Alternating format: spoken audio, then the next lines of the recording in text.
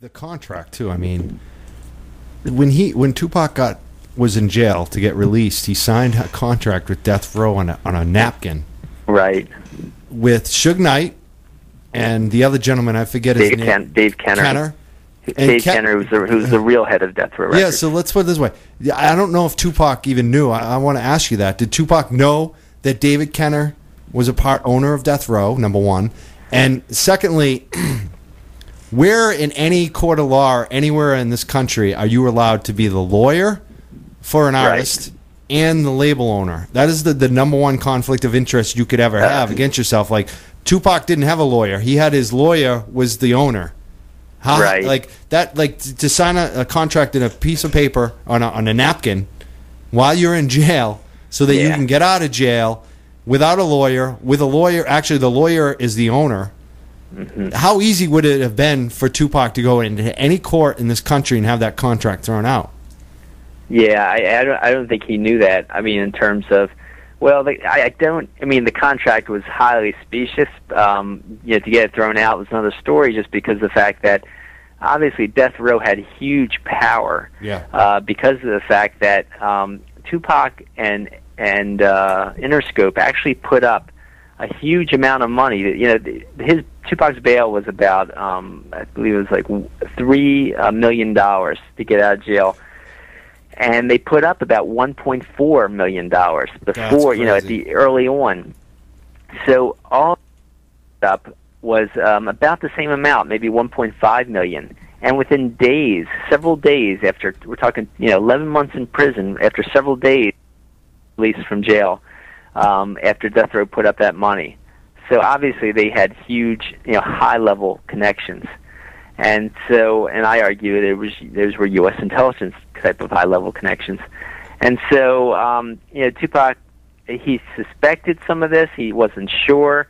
I don't know if he knew that Dave Kenner was part owner of Death Row Records or not, but, it was found later on that what Dave Kenner did is he started something called Godfather Records or Godfather's Entertainment as an umbrella company to Death Row, when he had originally set up Death Row with Harry O. Harris, or his name was Michael Harry O. Harris. Who was a major drug dealer. Right, he was a major drug dealer. And so in my book I show how not only was he a major drug dealer, Michael Harry O. Harris, but he was also one of the two understudies of Freeway Ricky Ross. And the people over top Freeway Ricky Ross were connected to the CIA. And that was shown in Gary Webb's book, the famous San Jose Mercury News reporter who won a Pulitzer Prize and uncovered the CIA crack cocaine scandal with with the Contras. And so he wrote an excellent book called Dark Alliance based on his newspaper. And if you look look at what happened to Gary Webb. He was critically acclaimed in the beginning. He was backed up by his newspaper. Mm-hmm. It got out, and then slowly his newspaper and everyone else started undercutting him. And he couldn't find work anymore, and they totally tore him apart. And I think it's obvious now today that he was right. He had the story. He was right on the mark. And the guy killed himself or was murdered, depending on right. I mean, whether they kill you by your own hand, by isolating you and making all those around you leave, or they actually do it. What difference does it really make? You know what I mean? Right. It's just it's shocking. The CIA Inspector General, said in 1998 that the CIA was drug trafficking. That basically Gary Webb was right. Yeah. Yeah, but his life was already ruined. His career was ruined, and It's just this. You see this over, and I see it a lot when I look at this. It seems like this is a common. It's so common that how can you not think that there is more to than that meets the eye? It's too much for coincidence. Like there is no big smoking gun. And I like a lot of what Tupac said in his last CDs was last songs, that when he talked about like the word Illuminati and all that, he said I'm not really focusing on that. I'm focused on the brothers flipping. Like basically he was referencing what I'm talking about. The people around you flipping. Not the big powers, because I got to worry about what's in front of me. I got to do the activism here in my backyard. If I can work with gangs and get gangs united, that's what I need to do. And that's what I love about Pac, is that he really had an activist mind that Oh, yeah. anyone can use in any movement. I get so much knowledge and inspiration from his music and words and strategy and the way to think in life, and kind of turning over the universal truths. I can't believe he was only, 24, 25? How old was he when he died? 25, when he just turned 25 a few months before when he died, yeah. I mean, it's amazing. Imagine it is amazing. He's the hardest working guy, I think, I've ever known, in terms of, not known personally, of course, but just even known about. His personal assistant, Molly Monjosi, told me that he worked 24/7. Every waking moment, he was putting his work, focusing on some kind of work in terms of writing lyrics, in terms of creating all he created. And that's how he did it. That's how he created, what was, God, it must have been like 8 to 10 albums before he died, within an 11-month period. After coming out of jail being out of jail only like 10 or 11 months, he created so many albums. That's why they keep coming out. And he also, acted in 3 movies in the same time in that 10 or 11 month period.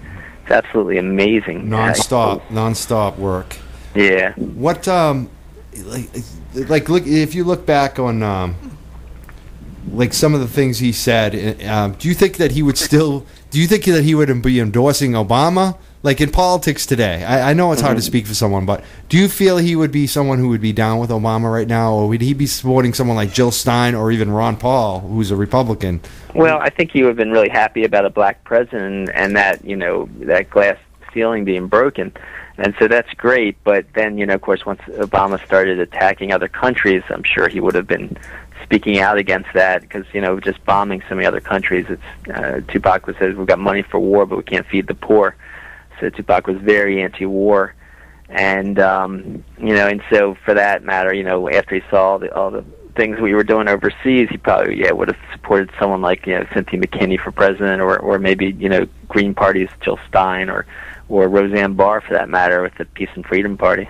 Or maybe he'd be running himself this year. Or maybe he would have been running himself because he did talk about starting a new political party for all the he called it lost tribe people. He called of all races, all creeds. I love that. That's what he said, all you lost tribe motherfuckers. That's what I love. That's man. So what do you, let me ask another question about race too, because there's a lot coming out with the Black Panthers right now, the new Black Panthers, and what I hear in the media is that certain individuals within that group have said that they should kill all white people, kill Jews. Oh my God. What do you think about that? I mean, you're a white guy. You're working with the Black Panthers in some ways and getting this history and documenting it. Is there still Cointelpro going in there? Do you think that people are twisted? Like, what is the status with new Black Panthers and Black Panthers? Do you know enough about that to even comment?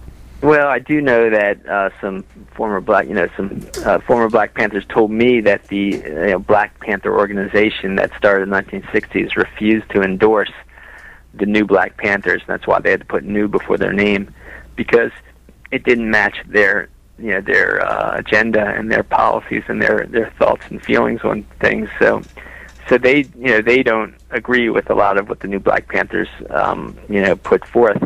Now, I do think there are some great individuals in the new Black Panthers. I knew a guy named I forget his name now.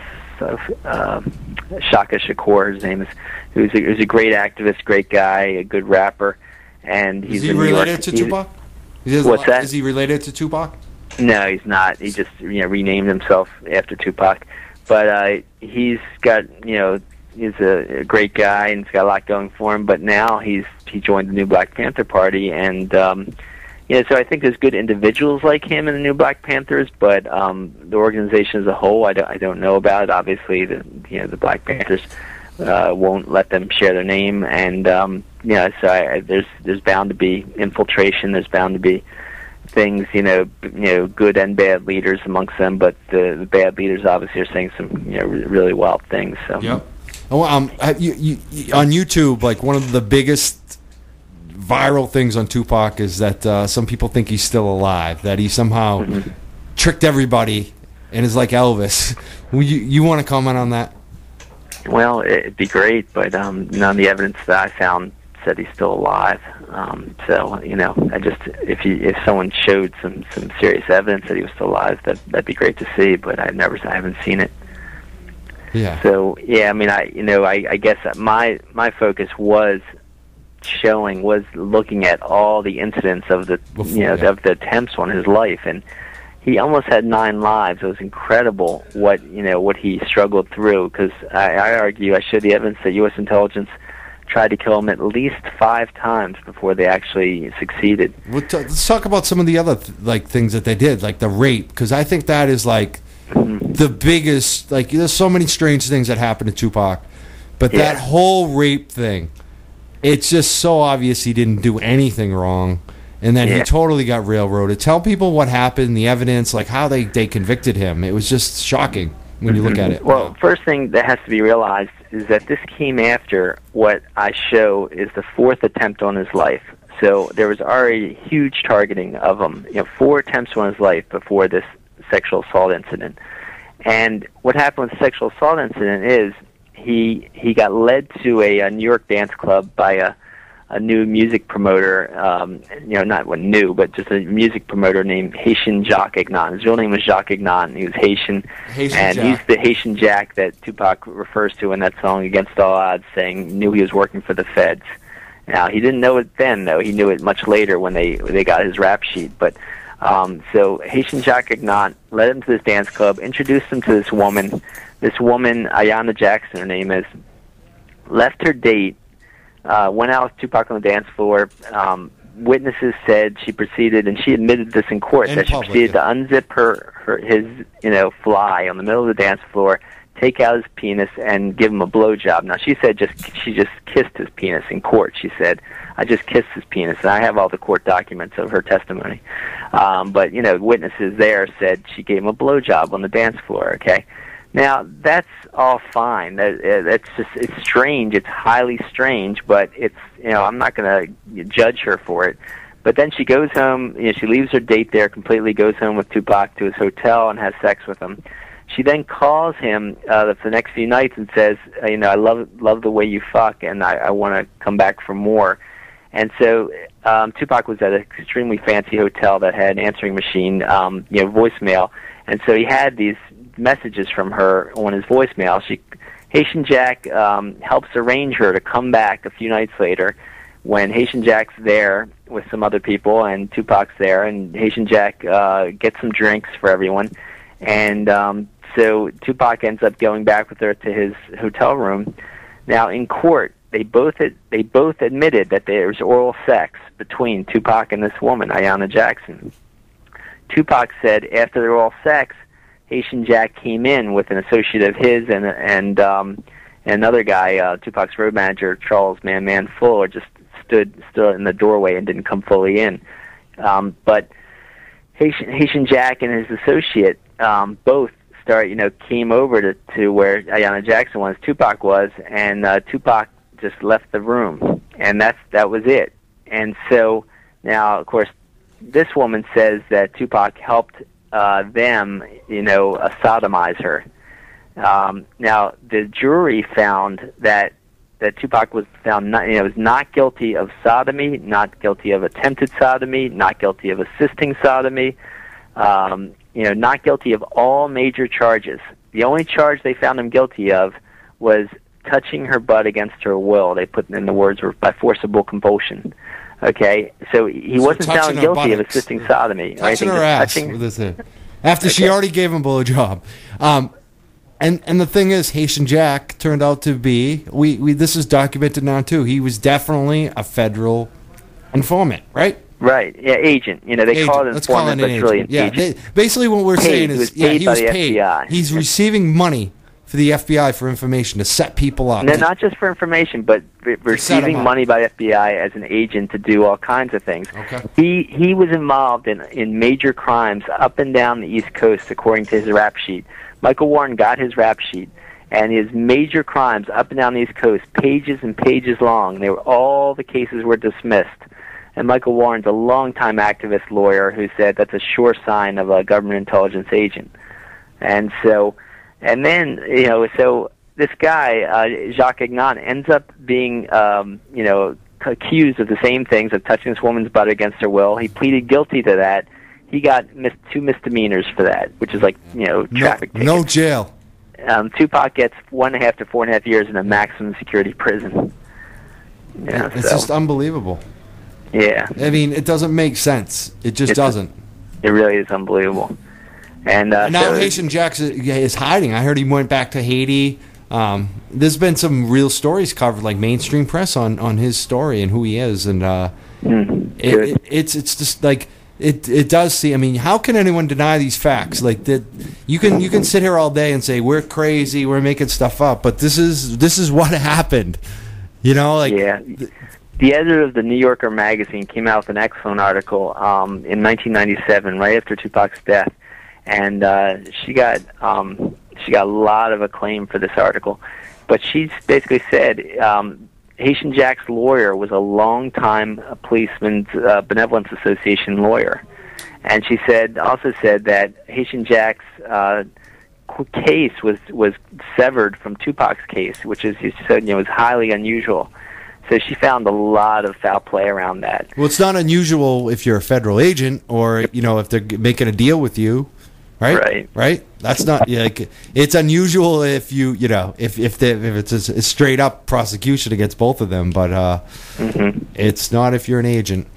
Yeah, and it's interesting. It was right near that time was the fourth attack on Tupac, where 2 supposedly off-duty police officers, white police officers, ran over to Tupac's car, smashed the window of his car, according to eyewitnesses, with the butt of a gun and shot at him. And he merely rolled out of the car, grabbed the security guard's gun, and shot back at them, and then hit them a few times in the butt and leg, and in the lower back. And Tupac got completely let off of that because witnesses said it, like I just stated it, that these guys ran over Tupac's car and shot at him first. And I argue, of course, that was another murder attempt because the gun they were using was stolen from a police evidence locker, and they call that a throwaway gun. And a police officer, I have the court transcript of a police officer saying in court, well, they use that, if it's a kill, if they kill someone that they weren't supposed to kill, and they just throw it away because it's from an evidence locker and it's unmarked. They can get away with it and it can't be traced back to them.